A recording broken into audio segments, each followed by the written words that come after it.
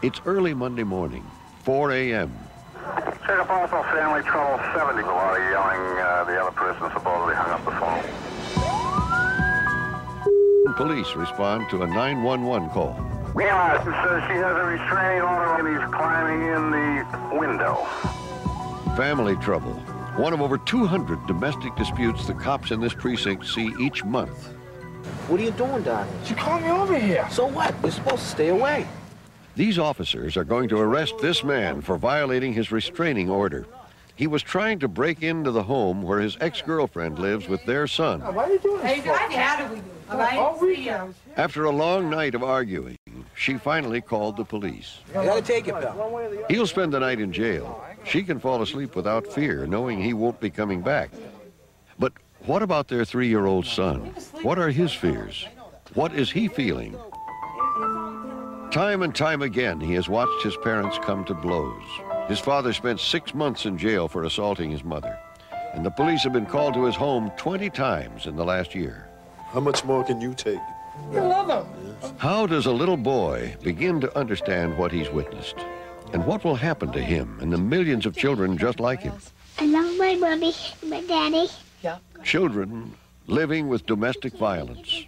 I wasn't up downstairs. I was in my room. And what did you hear? Fighting. He was bad. He was bad? Was he bad to you? No, he was bad to you. He said he'll kill my mom first and then he'll kill us. I'm always afraid of him because you know why? He's always bad to my mom and he always makes her sick. Like veterans of war, all of these children have witnessed torture and terrorism. But their war zone is not in some far-off country. It's in their own homes.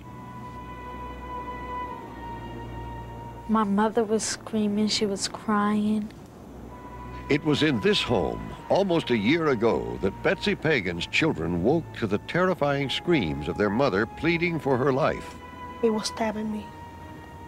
He was telling me, die. I hate you. Why did you leave me? I hate you. I hate you. I was like, please don't kill me. Please don't kill me. That's when the kids heard me. You had been asleep. And what did you hear? Screams, fighting.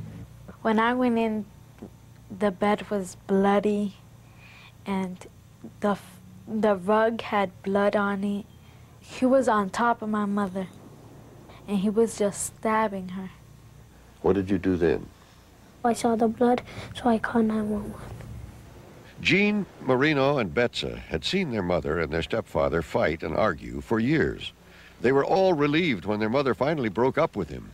No one thought he would try to kill her. I was covered with blood. I had lost so much blood. And that's when I saw Betsa. She jumped on him from the back and she pulled him off from me and threw him on the floor. I was like saying, oh my God, please don't let her die.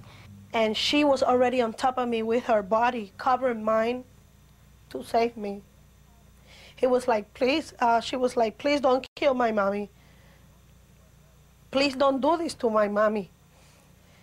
And when I saw he was ready to come and stab her, I just pushed her out the way.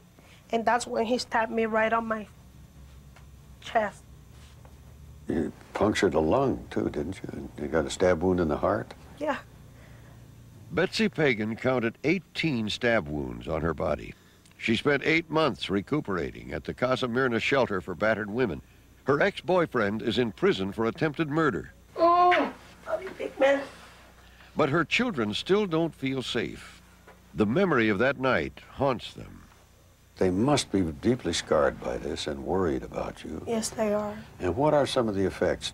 They woke up at night and go in my bed and he used to shake me up. Mom, you okay?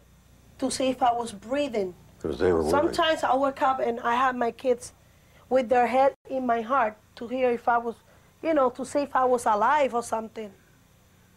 If you've seen something terrifying happen to a parent or a loved one, you are going to carry with you a fear that it will happen again. Betsy McAllister Groves is a therapist who runs the Child Witness to Violence Project at Boston City Hospital.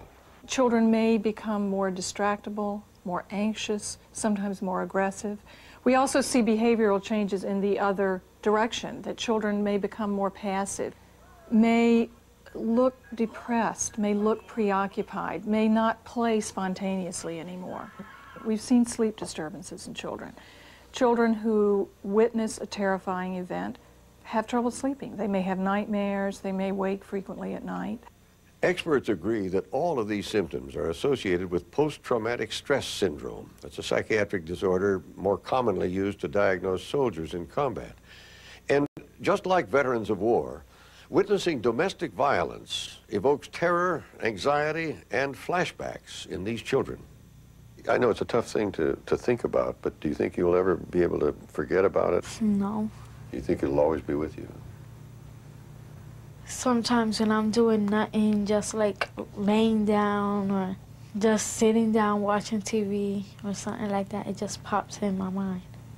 I see like his face, and like I see him like stabbing my mother and me jumping on him, pushing him. If I don't call 911, my mother should be dead. If he hadn't called 911, his mother would have died. Those thoughts still terrorize 9-year-old Jean. And the youngest, Lulu, won't even speak about what she witnessed that night. All of the children received counseling at the Battered Women's Shelter, and the boys are continuing therapy in school. They say they are healing. The counselor in my school is helping me taking that out of my mind. Why would it be bad if it got back to your mind? I'll be dreaming about it. The fear of dreams turning into nightmares makes bedtime really difficult for children who've been exposed to domestic violence. 2-year-old Genesis screams like this every night. She and her 4 siblings all witnessed their father's violent behavior for years. He's in jail now for going after their mother with a machete. I will kick somebody's butt. But it is 5-year-old Pedro's aggressive behavior that worries his mother the most. He's been kicked out of one school, has been involved in street fights, and seriously injured a child with a brick. He is currently being treated at the Child Witness to Violence Project. Children who are too young or too afraid to talk about their fears are encouraged to use play and art therapy to express themselves in order to heal. I want to be a good daddy.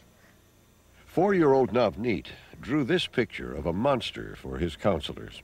He says the monster is his father, and Navneet is afraid he'll kill the family with the knife he's holding. He says it reminds him of the loud and bumpy sounds he heard one night. I thought that was a monster, and that was a monster noise, I thought. But that wasn't, that was my dad. He has wild monster noises. He has a bad attitude at people. Navneet's 8-year-old sister Jasmine drew this. Her counselor says her thoughts are red because they symbolize violence. But the knife has a window in it, showing a way out. I'm afraid that he might find us someday and kill us. After 11 years in a violent marriage, Bhupinder Kaur fled with her 3 children. They are now in hiding.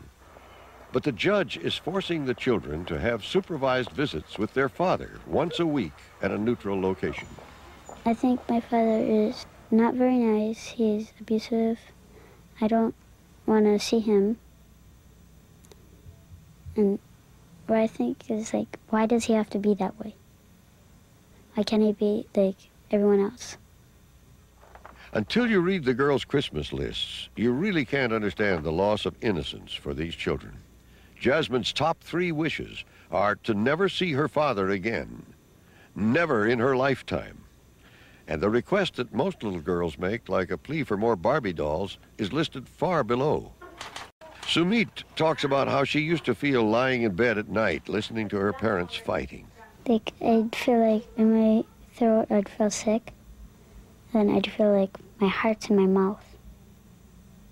like I'm eating it and then I'll die. That's what I used to think. It's hard to hear the stories from children. It's hard to know that our youngest children live sometimes with such danger and such chaos. Happy birthday to you.